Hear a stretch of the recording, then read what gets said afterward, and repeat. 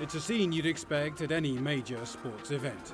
Fans lined up for hours outside, merchandise stands doing a roaring trade, broadcast cameras ready for action, and fever-pitch excitement during the game.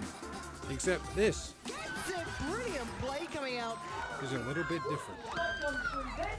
This is eSports, the sport for the digital generation. At the Intel Extreme Masters in Poland, some of the world's best teams are going head-to-head in games like League of Legends and Counter-Strike, and it's already worth an absolute fortune. The most simple way to put eSports is there's 200 million fans worldwide who watch it. This is bigger than the NHL.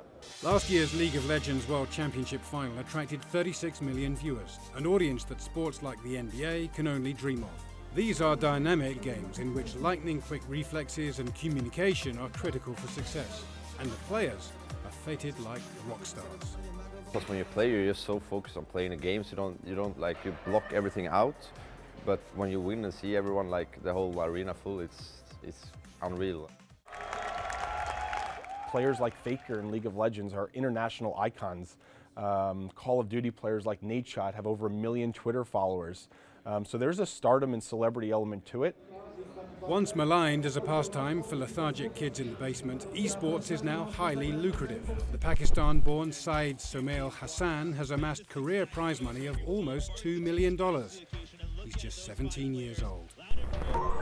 As you can see in this aptly named bar called Joystick, there's still a niche market for retro video games, but things have changed so much since Kong was king. Over the last 15 years, the advent of internet technology has enabled esports to explode into a highly sophisticated and global gaming community.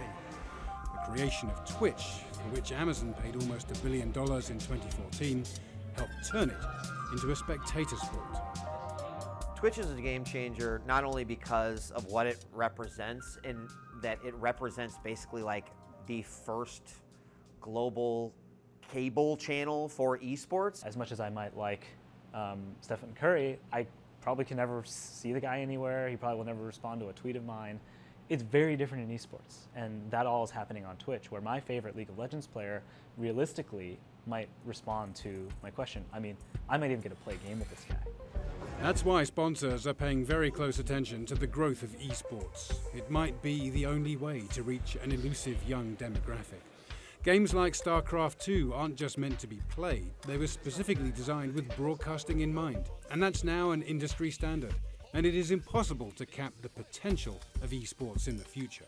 GG Pulp secures his championship title 4-2. Esports is a global sport. It has a huge advantage around any other sport. And these teams usually are focused on regional championships and then have some international competition. Esports is in its own definition global. You can play against someone in any game at any time in the world. And therefore we think it's going to be, from that perspective, actually much more global than any sport can ever be. It's safe to say that esports will be very, very close, if not, on par with the traditional sports we see today, like football, basketball, and whatnot. For traditional sports and traditional media, so to say, I would be a bit scared,